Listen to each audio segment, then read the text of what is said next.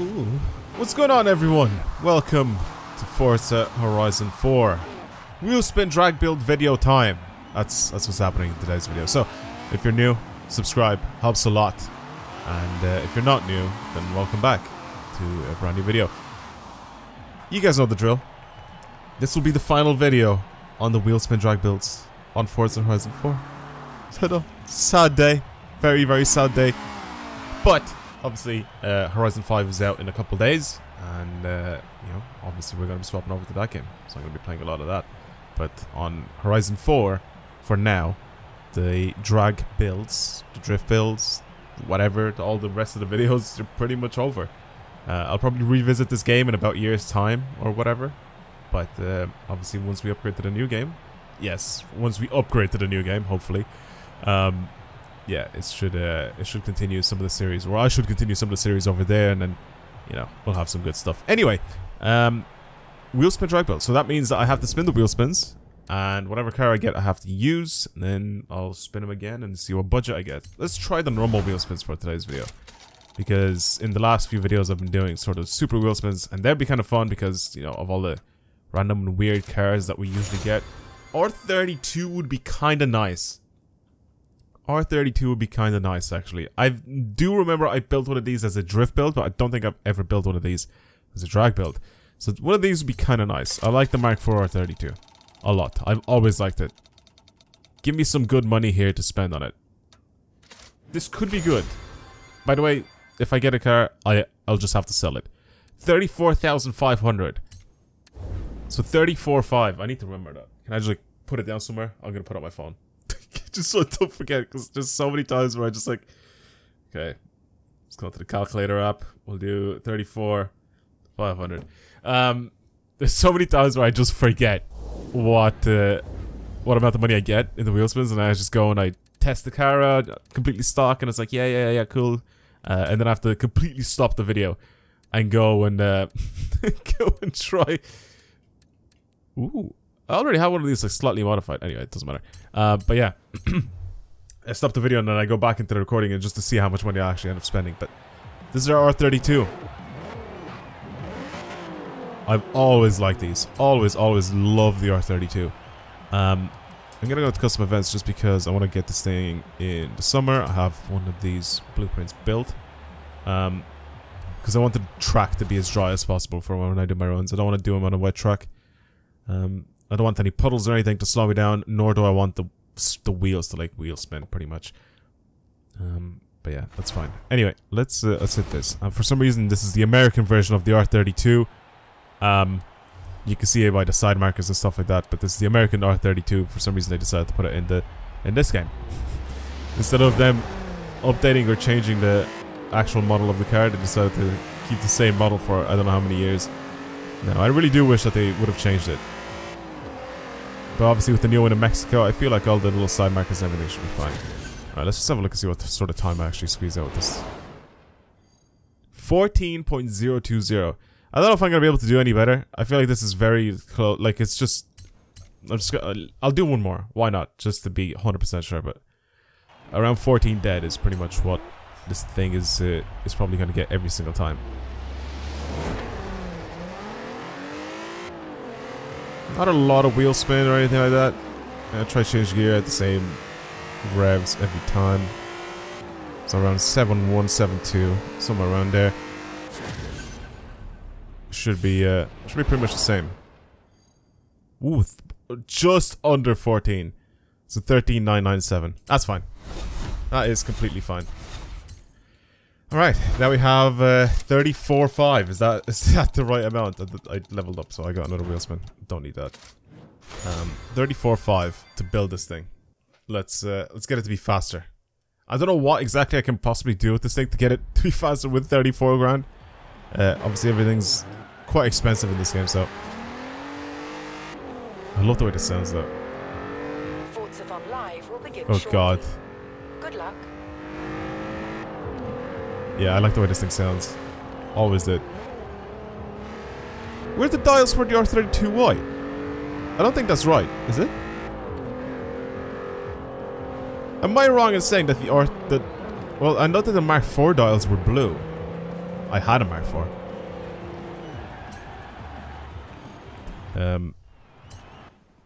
Yeah, weird. I thought they were blue. I don't care, Anna. Shut up. Please. Alright, we need... What was it? 34.5. Now I have this stupid blimp above me, so now you guys can hear that the entire time. I kind of want to just turbo it, to be honest. Twin turbo R32s are always a big thing. And they made like a stupid amount of power. They usually put around like 500 horsepower. Down HGP, I think was one of the big tuners. They still are right now a big tuner. And HGP, I'm pretty sure they make like some of the fastest Golfs. Obviously in America, I think we had like Unitronic or something like that, or Canada had HBA. Yeah, there's a bunch of different tuners for these. Yes, I do know my way around these Mark IVs. I do know all the tuners and everything. For some of these, do I want to give it better tires? Probably. I don't think it'll deserve to have drag radials, because I don't think we'll be able to get this thing to be that fast with 34 grand. I'm down to just like give it wider tires, or you know what? Let's just have a look. Let's just see what I can do with this thing. First of all, it changes gears incredibly slowly, so let's change that quite a bit. So I'm gonna do that because that is gonna help us quite a lot. I think a bunch of the power is going to the front wheels, so I think if I get a diff, this should definitely help me with the... I'll get this one because it unlocks acceleration. Wait. No, because it's all-wheel drive, I don't think I'm actually able to do... Let's just do that. I'll do that. Why not? Because it's all-wheel drive, I don't think it'll let me do much with that. 2,350 for this, and it'll bring my weight down by quite a bit, actually. 264 kilos. Okay, sure. I guess the rest, now I'm just gonna upgrade everything that I know for a fact is gonna give me more power. So, I mean, yeah, there's 477 horsepower. I think I can probably get some good tires as well out of this. And still be able to upgrade it. So we got drag radials. I can keep these the standard size. I'm pretty sure they're 225. Yeah, I was just about to say 225s are around. Yeah. Yeah, I don't really know if I need to do anything else except for just add more power to this thing. Upgrade pistons. We can do block. So 34.5 is pretty much the main bit here. I think I'm pretty much done right now. I don't really have anything else to buy on this thing. I can't even change track width or anything like that. So I think we're probably good with 34,050 credits. Yeah, sure. Why not? Let's keep it like this. I did actually upgrade this quite a bit, actually. Oh, 525 horsepower. I told you, it gets up to the 500 so easily with the twin turbo upgrade, and it only weighs 1,218 kilos. This should be good. This should be much faster than before, especially with the drag tires. The drag tires are definitely gonna help. But yeah, the all-wheel drive system. Yeah, I knew it was like almost fully 50-50. So we need to get this thing to be as fast as possible. I think around 65% to 70%. Of the power go. We'll do 69 because haha, funny number. And then I'm just gonna do this, and I think from there, obviously I can't, adjust springs or anything like that because I didn't buy any. But the transmission setup is gonna be kind of important for us to get it to accelerate as fast as possible. Our tire pressure as well. I'm just gonna do this now while we're here. Help us grip off the line as quick as possible, and then, like I said, the transmission is probably the last thing that I really have to, tune and upgrade on this thing, which I think obviously I'll have to do in my own time. But it's actually not even that bad. It launches pretty well. It definitely changes gears a lot quicker than before. Okay, this should be much quicker now than what it was like before. Again, I don't know how much I'm gonna be able to change my transmission setup. I don't know how much I'm gonna be able to change that, because right now it launches really well. It grips up really well. So yeah, I'm gonna try to mess around with my transmission setup after this with all my gears, but let's just do one run and see what we get. Let's just see how this launches. It launches really well. I don't think I'm going to be able to get this thing to be much faster than what it's going to be at right now. even up to 4th gear as well. 4th, like just all 4 gears. 10.320. Okay, I'm gonna try a few tunes for the transmission, see if I can get it to be faster. If I can't get it to be faster, then that's probably it. But it does a really good job at launching off the line without any wheel spin or anything like that, and it grips up pretty well. So yeah, I'm gonna mess with a couple things and I'll be right back.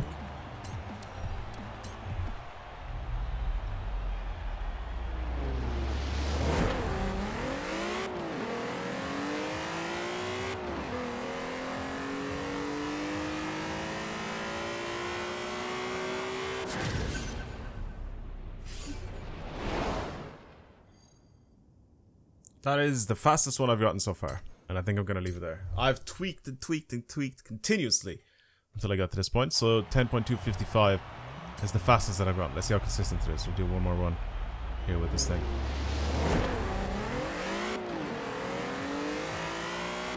Gear change. Short shift to 2nd to 3rd. This was probably going to be slower, but I'm not 100% sure. I did short shift though, slightly. 286, yeah, it was a little slower. Yeah, I just need to shift just as soon as it hits the red line. Just as soon as it gets to that red bit. That's too late. As soon as it gets into the red part, I have to shift. That was just, I think, a little bit too late, but I think that was still decent because I saw the way it accelerated. Yeah. Yeah, not fantastic. Because once it hits off the limiter and then I change gear, it changes gear really, really slowly. So, I think this manual clutch could be kind of good, but I didn't tune it for that, obviously. That's 1st and 2nd missed. It's too short. Yeah, it's just annoying because you have to be really, really consistent with it, or you have to be like very, very precise with it to be very consistent. 273. So yeah, 255 is the fastest with some of the best shifts, but I guess that's it for the Golf. Let's move on to one more build because I usually do 2 of these per video. So let's spin the wheel spin one final time and see what I get. Come on, be something good. I'm just gonna skip it. An S14, yes. Yes, yes, yes, definitely yes. Add that to my garage. Wow. Okay, give me some good money here. If I get a lot of money, this would be so much fun. Come on. That's not a lot of money. That's... Okay, collect prize. But an S14. A car that is not really, you know, I guess related to drifting at all. Or sorry. Not to drifting, but to drag racing at all.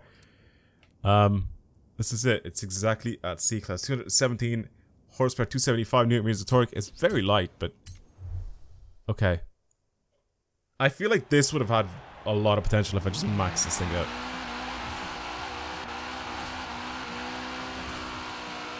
I'm gonna keep this rear-wheel drive as well. This is gonna be dumb. This drag build is gonna be very stupid. I'm pretty sure I have to put drag tires on this thing. I literally have to. If I'm gonna keep this rear-wheel drive, which I will, because I think if I drivetrain swap it, it's gonna be incredibly expensive.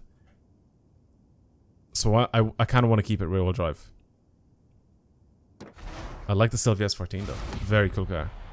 Both the Zenki and the Cookie. I like both of them. Okay, let's just go for it. Let's see what sort of time I can get with this thing. 217 horsepower.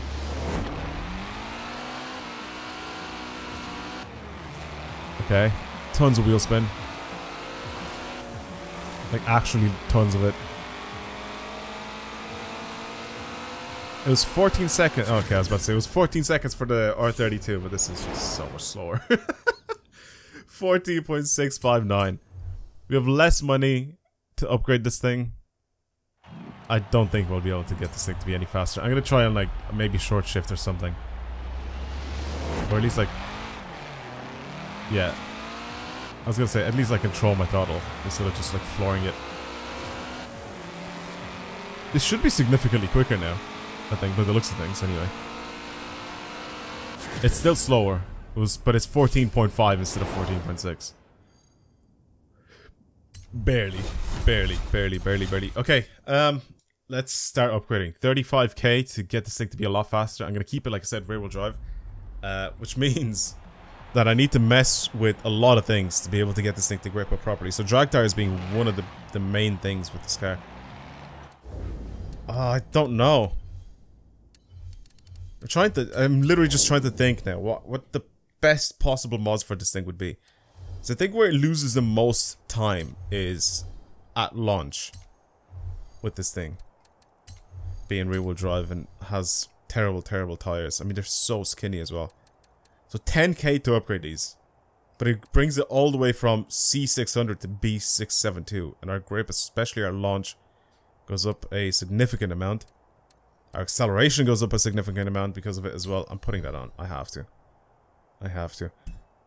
Tire width, maybe I can just leave that the way it is. As for engine swaps, I could just put the LS in it. No. I'm not gonna do that. Right.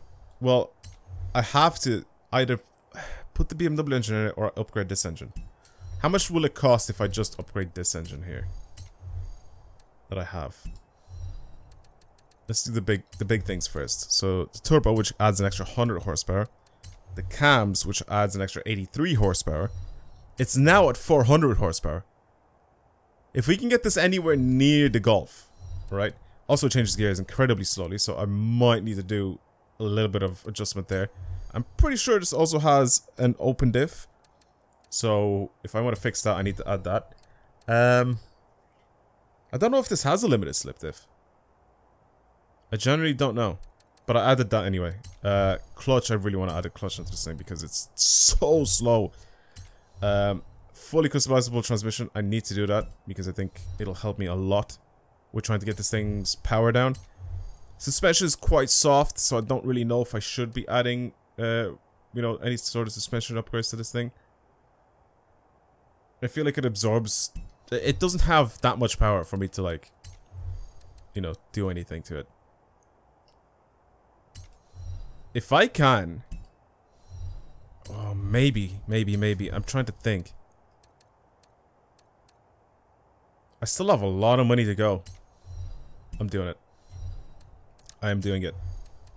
What's tire width like? For the rear tires to get 265s on them. Because I was gonna say, I feel like it's still going to slip a lot. An extra 47 horsepower with this. And I'm pretty much done. Okay, this should be a very good competitor to the Golf, actually. 448 horsepower and 1,000 kilos. The reason why I'm saying that is because it's really lightweight. Okay, this should be interesting, actually. Now, comparing this to the Golf. Should be very interesting. Again, yeah, it's 53%. Yeah, that's a terrible diff. Okay. Get rid of all camber. All of it. Anti-roll bars. I need to change all this stuff here as well. Let's just do a run with it. Let's just... I'm gonna leave it like that. We'll do a run with it and see what sort of time I can get, and then I'll obviously, you know, start tuning it and figure out where... Okay, so launching this thing now. I don't have any slip, which is great.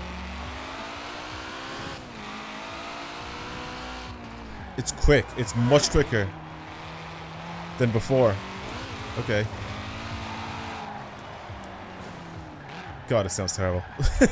It actually sounds so bad. It sounds really bad. Okay, cool. Let's just do stuff. Let's actually do one full run here with this thing like this. I feel like launching this thing right now is going to be kind of bad without the whole transmission change because it's just going to bog down immediately from what I've noticed so far anyway. I feel like I'm just going to floor it. It's going to bog down and then randomly catch a bit of grip and then just drive off then afterwards, but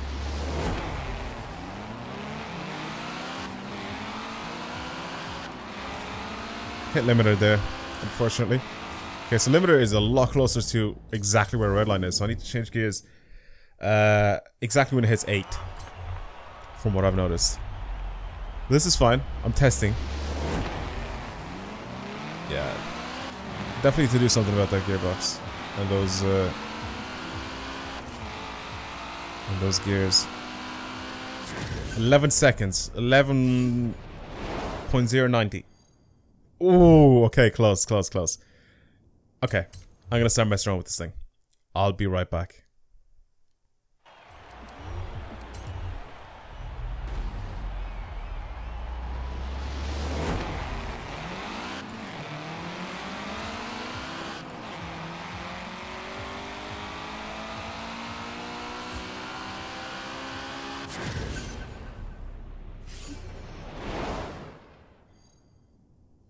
.784. That's not terrible. That is actually not terrible. Uno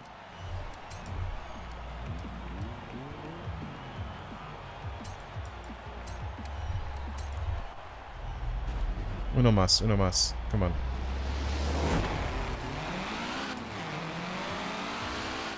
Hit limiter as I changed gear. I had to do it just a split second earlier. Come on. Let's try perfect this. That's good. That's maybe a tiny bit early. This should be fine, I think. I can't really tell. 799. Yes and no. I did get faster. I think 7.8 something is the fastest that I've gotten. Okay, this one could be good. This one could be the one.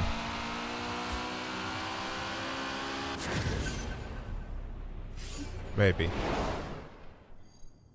767. That is the fastest one I've done so far. Yeah, that was some good shifting.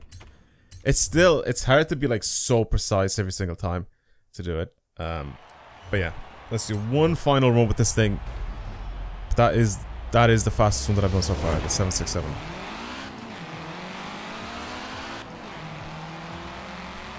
I think this one could be very similar. Maybe a little bit slower. Tiny bit slower, I think. Yeah, 802. Okay, well, that's it for the S14. It did a good job. I'm happy with it. I actually don't remember what the time for the Golf was, so I can compare both of these, but I'm happy with both of these cars. It was a good send-off. It was something different, you know, which makes it kind of cool to get like something like this car, for example, to make it into a drag build, which I know not a lot of people do, but I do know that there are some very, very fast S14s in the world for drag racing. But I guess that's pretty much it. I guess this drift car that I turned into a drag build managed to do a decent job. Well, like I said before, if you guys enjoyed today's video, please subscribe, helps a lot. Like the video if you enjoyed it, comment, share, do whatever it is you guys want to do. But for now, that's it. I guess I'll talk to you guys in the next video. Goodbye.